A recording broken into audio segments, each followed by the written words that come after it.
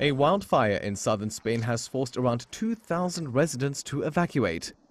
The town of Benahavis in the Andalusia region was partially evacuated amid fears that homes could be engulfed by the fire. 1,000 firefighters as well as military personnel and support crew have been deployed to battle the wildfire, and 3 firefighters have been injured so far. Local authorities say the fire started on Wednesday afternoon on the slopes of a mountain in the Sierra Bermeja area. A total of 21.5 square kilometers of land has been burned, with strong winds fueling the fire.